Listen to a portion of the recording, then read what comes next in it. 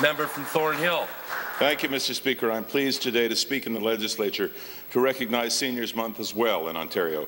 This is a time when we can reflect upon the accomplishments of previous generations and how they built this province into the wonderful place that it is today.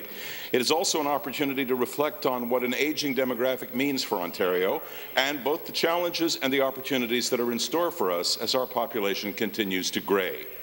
These challenges will require innovative solutions from legislators. Unfortunately, an opportunity for innovative legislation was lost last Thursday when the Liberals decided to vote en masse against Bill 78, which would have created a province-wide, provincially administered property tax deferral system for low-income seniors and disabled persons.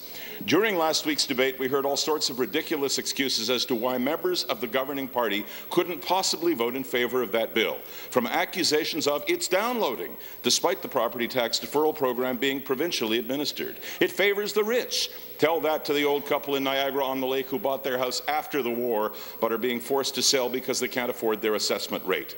Seniors would rather have the Liberal $250 than assistance promised by Bill 78. Really? Tell that to CARP, who supported the bill and slammed the government's lip service to seniors.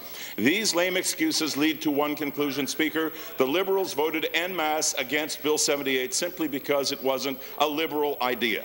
This government prefers hollow photo ops to actually introducing legislation that does anything for Ontarians. God forbid the opposition should try to fill the void. Bill 78 is the latest edition. Thank you, and I thank the armchair speakers as well.